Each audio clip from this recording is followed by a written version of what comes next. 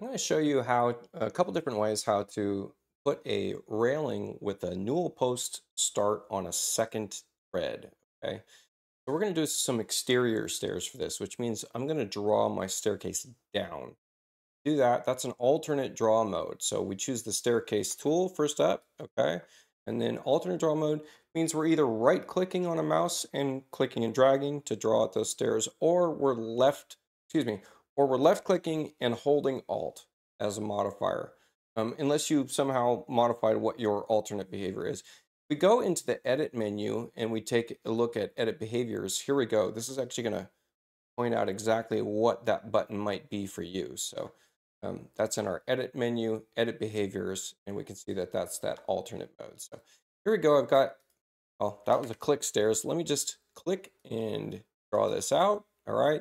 That's going to automatically meet the stair below. And then what I want to do next is I want to select the staircase.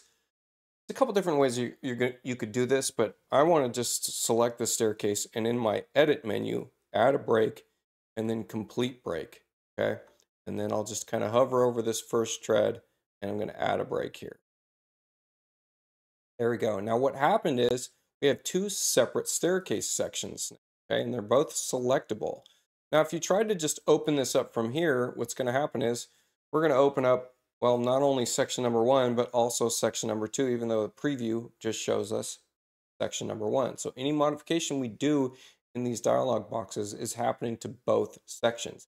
But if instead you shift click, and you could do this either in 2D or you could do this in 3D. So I'm going to click and then shift click. See that bounding box surrounding this section. That means I am just modifying just that section. See, there's only one section number here. And so what I could do here is just come into our railing panel and say that there's no railings, right? So that's going to force that build up to that second tread. And we could do the same thing, shift click that second section, and maybe we want to modify what that newel post looks like. So a couple things we could do with this is we can mess around with our bottom offset. That's in the Newell's balusters panel. So bottom offset, and this can be a negative value. So I could say something like negative 200 inches and watch what happens. That staircase, those Newell posts just go down 200 inches. Now, if we check clipped, that's going to clip that to whatever we're referencing, in this case, the terrain. So that's clipping this to the terrain. So if we don't have an intermediate Newell post, you can just change that spacing to something outside of the range of what the length of that staircase is, so that you're just modifying the offset just for this Newell post here. So a couple different things you can do here.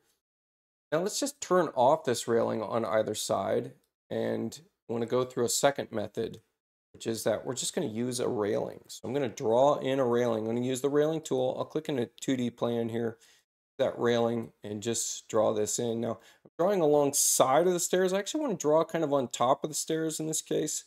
And you can see what happened here in 3D view. It's just kind of floating up there. Well, we're going to have to open this railing up. And in the rail style panel, down at the bottom in the lower section here, build from, is we're going to choose follow stairs. And nothing's really going to happen in your dialog box here, but if we press OK, we can see that this is, in fact, even though the bounding box shows kind of a linear staircase, no diagonal things happening here, we can see that this railing did, in fact, follow the stairs, right? So our newel post is placed. And so we can come in here, tab in here, and kind of mess around.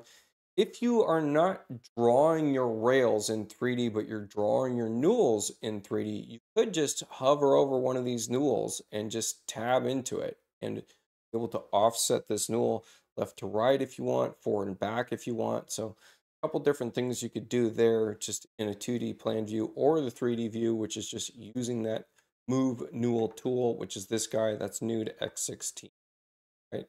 So one of the things I want to do on this railing is I want to eliminate that bottom rail. So in our rail style panel, I'm going to uncheck include bottom rail.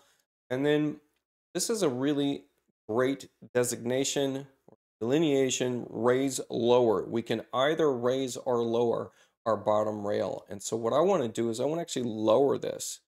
Okay, and what that's going to do is actually going to force, because we don't have a bottom rail, just going to force our balusters lower. Okay, so I could say -5 inches and just press OK. And you're going to see that it's going to push those balusters down.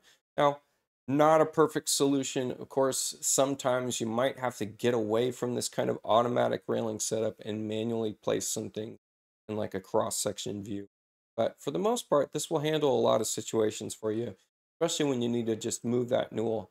Now, I could just drag this in a 3D view, and as I'm starting to drag this, hit Tab or Enter. If polar's checked, it's going to pick up which angle I was dragging it and say that I wanted to just move this 2 inches in the direction I was dragging it. There we go. Move that newel a couple inches off that end of that tread nose. Hopefully this helped you out.